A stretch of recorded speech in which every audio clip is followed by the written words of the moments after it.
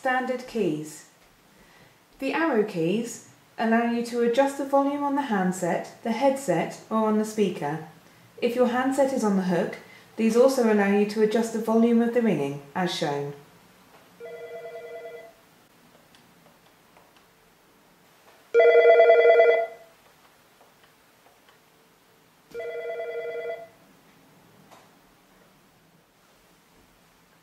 The speaker key can be pressed if you would like to answer a call without using the handset.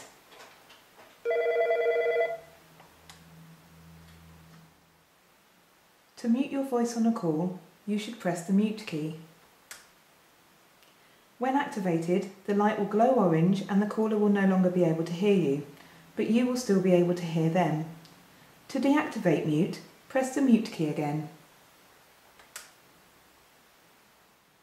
The cancel key should be used if you would like to end a call and don't want to or can't do so by putting the handset down.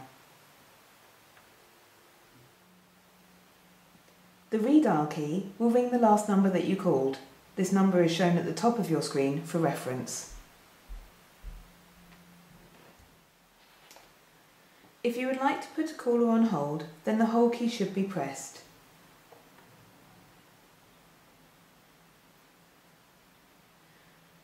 To remove the caller from hold, you simply press the key again.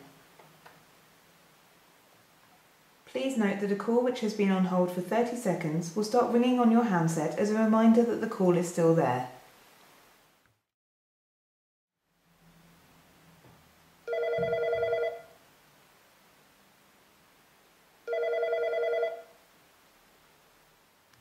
If you've answered a call and wish to transfer it to another person, then you have two options.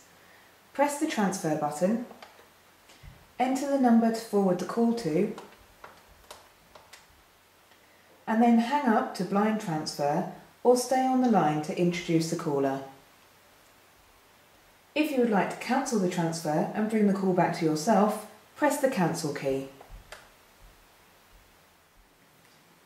If you have a voicemail, the light on top of your handset will flash orange.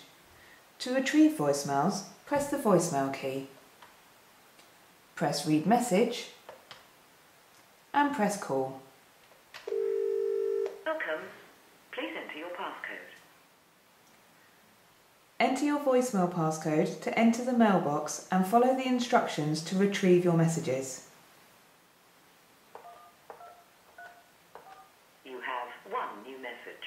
Press 7 to play the first message, 6 to make a new message, 8 to change user options, 9 to exit the system, 0 to return to the operator.